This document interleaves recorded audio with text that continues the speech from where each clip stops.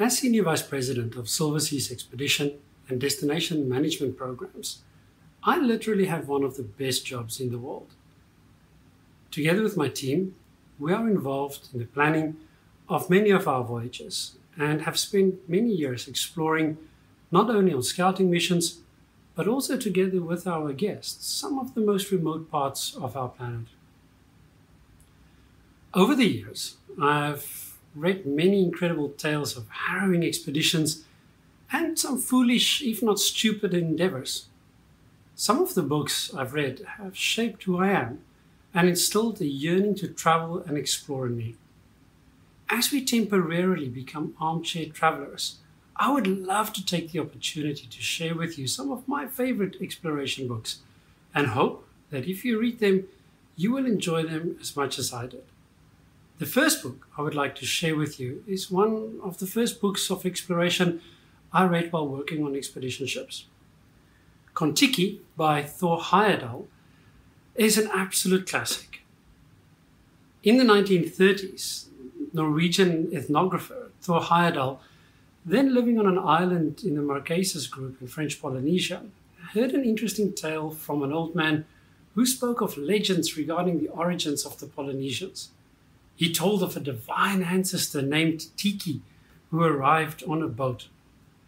Intrigued by this legend, Heyerdahl did some further research, looking at everything from the presence of coconuts in Polynesia to the resemblance between the Easter Island statues and statues of Peru and surrounding countries.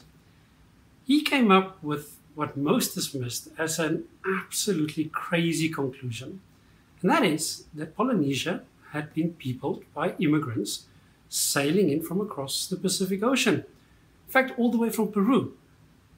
He decided to prove his theory by duplicating the legendary voyage with 5 fellow adventurers.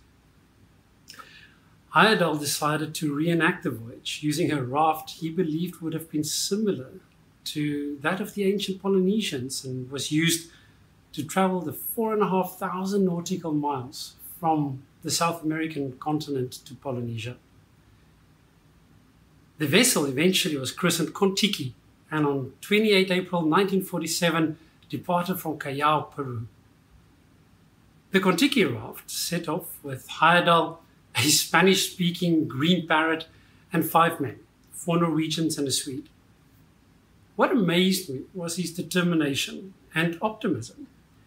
When naval officials inspected the raft prior to departure, they insisted he was sailing off to his imminent death. He should abort, they said, but instead of being discouraged or fearful, Thor was confident his expedition would succeed because his predecessors had.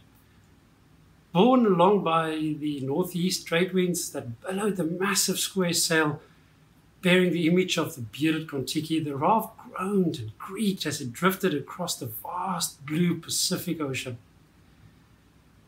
Just a little over 90 days later, it arrived at Puka Puka, a tiny island in French Polynesia, just like Kon-Tiki might have done centuries earlier. Heyerdahl chronicled this amazing adventure in his book, creating a fascinating tale, which I first read 2 decades ago on my first voyage from Easter Island to French Polynesia. He recounts in the book of incredible storms and the abundance of sea life that they encountered, talking about creatures that they were unable to identify during the voyage. And of course, their final point of entry into French Polynesia, Puka Puka.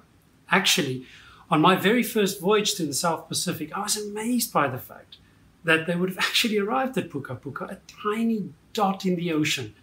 But it's also one of the most difficult places I've ever had to take people ashore by Zodiac. So difficult a landing that you have to have absolute perfect weather conditions. And even then, it's a tricky feat.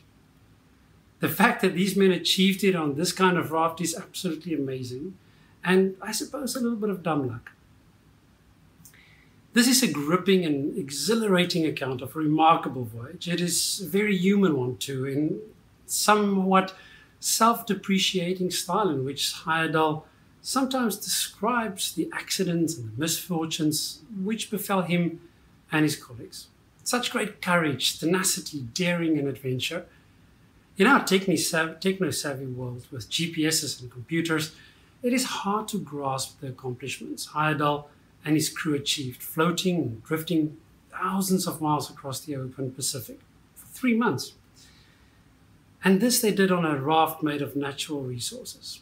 In fact, in the words of Tom Long of the Detroit News, Kon-Tiki is an awesome in the true sense of the word.